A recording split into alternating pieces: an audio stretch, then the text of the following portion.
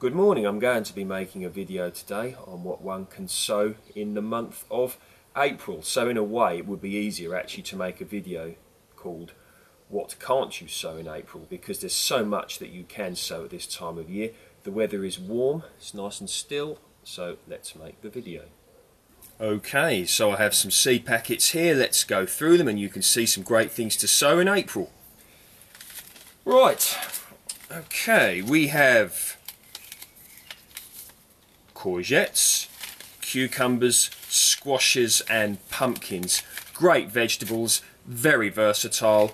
The way I like to germinate them is put them into windowsill propagators and then germinate them inside on a sunny windowsill, because that way you're less likely to get your seeds eaten by mice. The next is carrots. Now carrots you can straight sow them outside. You can also grow them in containers as well. I've got two varieties here.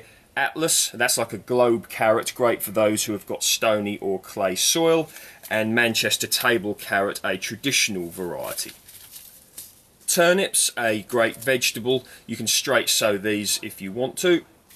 Beetroot, just a very nice vegetable in general. They grow well in containers, all sorts of different varieties, and very delicious as well. Radishes. Now radishes are brilliant because if you keep sowing them every 3 weeks, maybe even up until October if the weather is favourable, you can keep getting radishes throughout the year. Great thing to grow, very tasty, great in a salad. Leeks, very, very good. Now the way that I like to germinate leeks is to just get a pot of multi-purpose compost, scatter a load of these on the top, put it inside, put a little bit of compost on the top, and then keep it watered, leave it, and the chances are they will germinate within 2 or 3 weeks, and maybe a month or two later you can then plant them out when they're about this big. Chard, a great vegetable to grow.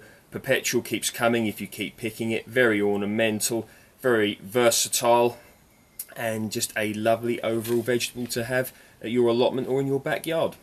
Spinach, lovely vegetable indeed. Once again, perpetual, very, very tasty, and you can use these for many, many dishes as well. Peas. Now peas are a great thing to grow. You can straight sow these if you want, but quite often birds or mice might nip the tops off of them. So once again, I find to germinate them inside on a sunny windowsill is very good. Get them to about that size and then plant them out.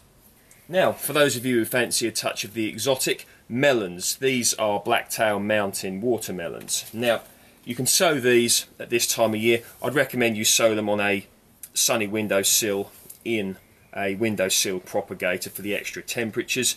Melons are good to sow a little bit later if you've got a later warmer season starting, because they really do need the warmth. Now you can also sow your first, if you haven't done so already, early potatoes, or your second early potatoes. Brassicas are great to sow now, things like kale, cabbage, cauliflower, calabrese, purple sprouting broccoli, very good to sow that now as well. A few weeks ago I sowed these carrots, and this is variety Nantes. You can see there, look, they are starting to come up now. Little seedlings here. And down here you can see my Swiss chard that I sowed a few weeks ago. They will be ready for planting out soon.